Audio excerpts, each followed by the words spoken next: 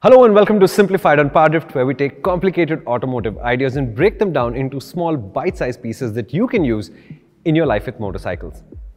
In this video, we're talking about thermal runaway, or in layman's terms, why electric vehicles catch fire. In this video, we'll talk about what actually happens before the fire starts, what you can do as a customer to prevent the fires from happening to you, and what you need to watch out for when you're buying an electric vehicle. If you're ready, I need you to do me a small favor and hit 4 buttons for us: the subscribe and the bell notification icon so that you don't miss out, the thumbs up because I know you like this video, and share this video with your friends so we can transfer this information to as many people as humanly possible. So, to understand what thermal runaway is, let's take the example of a basket full of apples. Now, if there is a worm in an apple and we don't remove this apple from the basket, what will happen is that eventually this worm will find its way into other apples or replicate and create more worms that will spoil the entire basket. A thermal runaway is a very simple situation, very similar to this one, except that it happens at an extremely accelerated pace. And the reason for that is that to do their jobs, batteries have to produce heat. Now, each battery consists of a whole bunch of cells which can be organized in a number of configurations physically, and they can have a number of chemicals inside, and there are multiple configurations of electric batteries that happen from how they're constructed and what chemicals they use. But what is common to all of them is that when you charge these batteries, there is some heat that we have to deal with, and when you discharge these batteries, which is when we use the batteries to perform propulsion, when we use our EVs, we also generate heat. And the heat is a source of trouble because most electric vehicle battery chemistries don't really work in hot weather. This is why a battery that works in Europe, where the average summer temperatures barely ever cross 25 degrees Celsius, will have a much easier time than in India, where average summer temperatures are easily 40 degrees or more. So, what the electric vehicle manufacturers do when they design their batteries first is to ensure that there is a way to read what the temperatures of each cell is. So each cell in the battery is connected to a sensor array, and the sensor array's job is to keep a check on each cell individually. And the idea is, if a certain cell starts to show the signs of overheating, you can take all function away from that cell temporarily until it cools down so that it doesn't cause a problem. And the reason why it could cause a problem is because the reaction that we use to charge and discharge batteries are exothermic, they produce heat.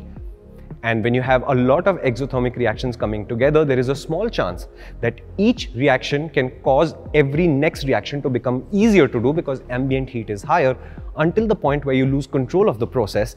That's what is thermal runaway. And in most cases, this is what's happening. What is happening is it begins with 1 or 2 cells overheating. The system is not able to intervene in time. The heating leads to the creation of gases, and these gases are flammable. Eventually, the pressure of these gases will cause a problem, whether that problem is a ballooning in a cell or in the battery itself. But once this gas is out there, it is very easy to ignite the gas. Once you ignite the gas, you have what looks like an EV fire, the kind of videos that you've been seeing on social media. What you should know about EV fires is that once they start, they burn much hotter than normal fires, and therefore they are extremely difficult to put out.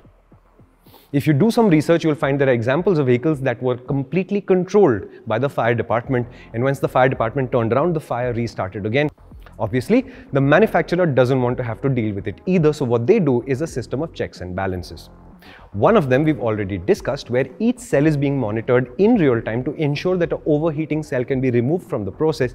It doesn't automatically mean that your performance will degrade or that your range will fall by a certain amount. It just means that out of, say, 12 cells in your EV, 1 or 2 have been sidelined for a moment, waiting for the temperature to stabilize again so that they can be re-employed again. Remember, overheating cells are also losing their battery chemistry. It has an implication on the longevity of the cell also. So it is critical, given how expensive EV batteries are, that the manufacturer makes a good system for it. But just like with motorcycle engines, once you have a source of heat, you need a way to dissipate this heat. So in the exact same way that ICE engines work, you can air cool your battery, you can force air cool your battery, or you can liquid cool your battery.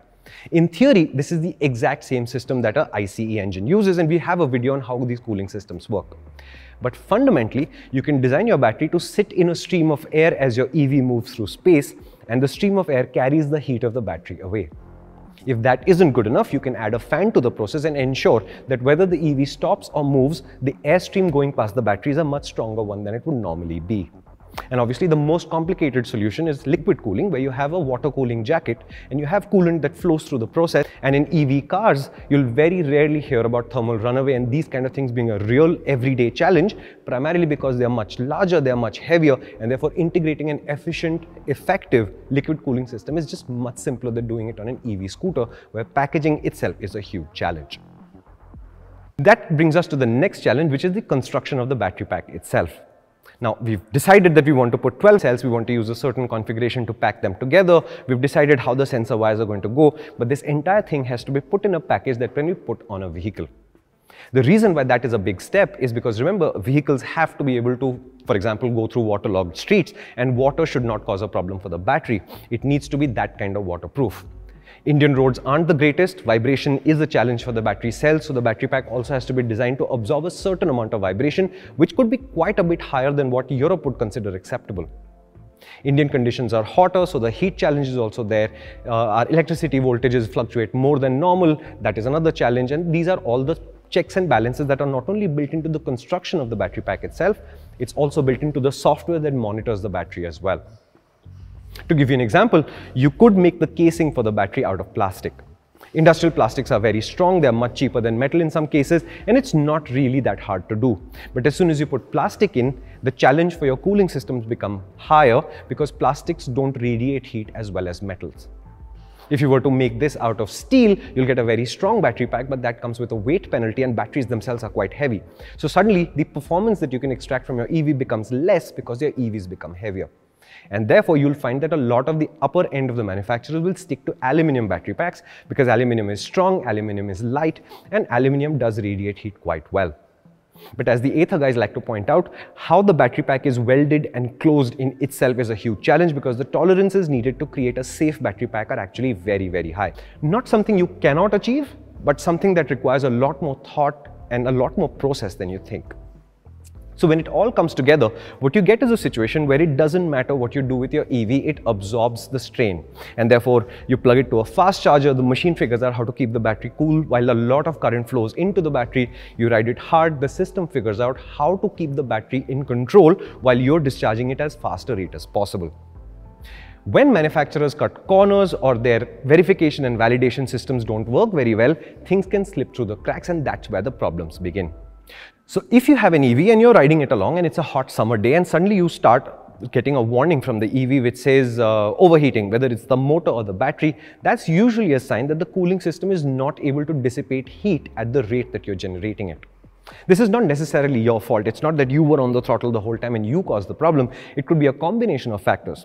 For example, if you take an EV, put it on a fast charger, you get a hot battery.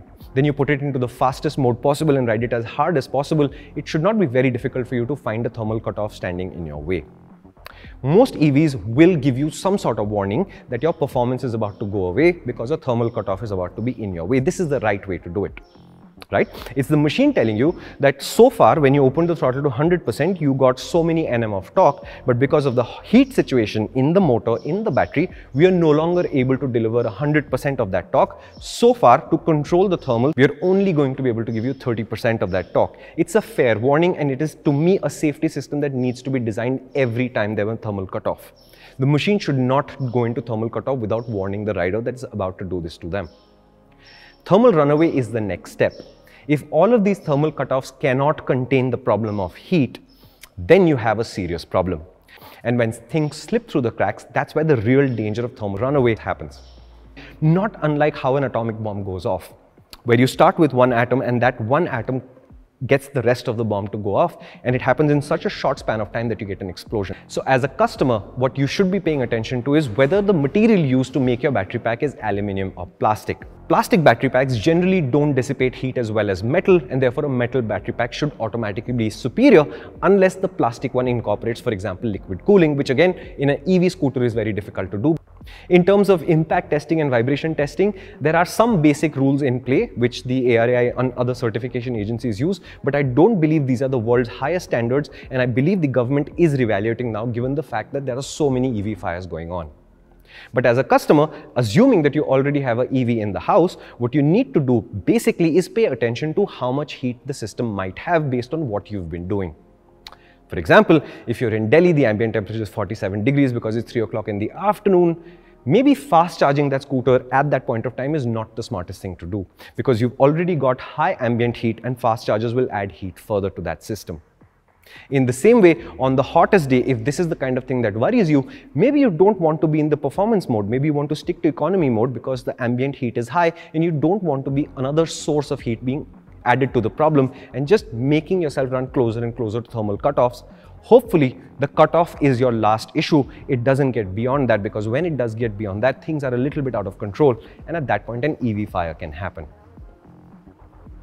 Is there something you can physically do to prevent fires? Honestly, outside of buying the right brand of EVs and bringing them home, not really. So it is critical that you buy a scooter from a brand you trust, where you can say that I know that this brand went through the process of testing, of validation and verification. The reports in the media suggest, the reports on the forum suggest that these scooters generally don't go into thermal cutoffs. And therefore, the chances that they'll go into a situation where there's an active fire is even further away from normal. But what I always remind people is that for 135 or 40 years or something like that, human beings have been using a very, very flammable liquid called petrol, and we sight it between our legs and ride motorcycles every day. In cars, we take 60, 70, 80 liters of the stuff and we sit right on top of it and drive every day, and we never think of that as a fire risk because in time, we've stabilized that technology. We understand how to make it so that car explosions or bike explosions are not something we deal with every day.